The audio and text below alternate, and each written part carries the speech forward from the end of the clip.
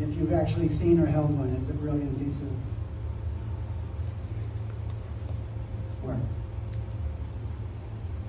Yeah, thanks so much, everyone. This really was a labor of love, you know, and a love letter to BELA LUGOSI, as Martin Landau said when he won an Oscar for playing.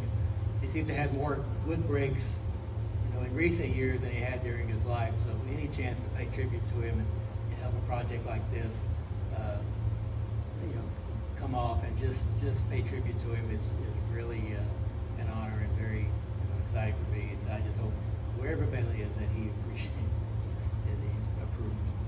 Thank you. Thank you, Kerry.